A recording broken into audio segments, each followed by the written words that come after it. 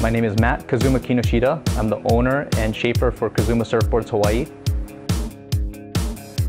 Kazuma is my middle name, and when I first started shaping, being a young shaper wasn't very sellable. Nobody wanted to buy a board from a young shaper. You had to be an old gray-haired guru to get respect.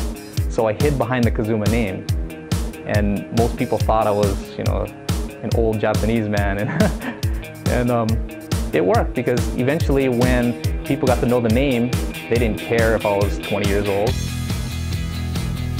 Well, I started off as a surfboard shaper and it evolved into a craftsman. So I do everything, and what the customer wanted dictated what I started to make. So one week, kiteboarding became popular. Next thing you know, I'm building kiteboards. And then downwind boards became popular. I'm a downwind shaper. Whatever anybody wants, I love to make. Plus, I do all those sports, so it benefits me. By taking part in various water sports, Matt is able to do his own research and design and put his personal touch on every watercraft.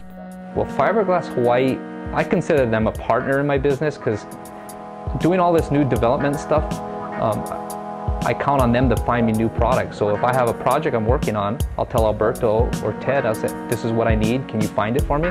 And they're always willing to get me a new product. And so I'm able to stay ahead of everybody else. Well, over the years, I've been a surf coach, so I had access to all the best amateur surfers in Hawaii, and that feedback was the most valuable thing. And so I learned a lot from these kids, which define what the sport is today. And then I take that to the average customer and then blend them together, and we come up with a product that's user-friendly for everybody.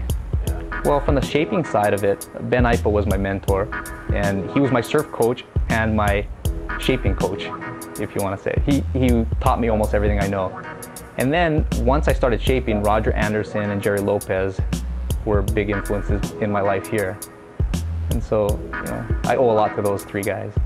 And, I love doing that one-on-one with the customer, and I love making boards better. So my customers come to me and give me feedback, and it's like my goal to make it better. Matt's taking his knowledge of watercraft design and passing it on to his son, Chaz. Matt also acknowledges that the shaping machine is an essential tool for surfboard design and progression.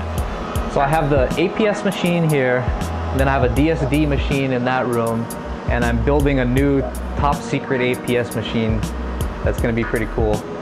And with the machines, I can dial in a new model within 3 variations of it. So if anybody comes to me and wants to build like a new downwind board or a new kite board, it would take me a week to make a board, 1 revision, 2 revisions, and we have almost a perfect product.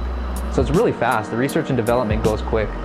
All these new US blanks are so perfect that one after the other I can cut without making any mistakes. Well, you can see the pink stringer blanks behind me. That's the Kazuma formula. It's like a new formula they developed for me at Kazuma because we needed a more durable board. And Maui is a pretty active place and we have heavy waves, and we just needed a board that's more durable. And so they developed a new blank for me. The blanks are amazing. By far the best blanks I've ever had. And I've used every blank you can imagine. So I'm really happy with what I got.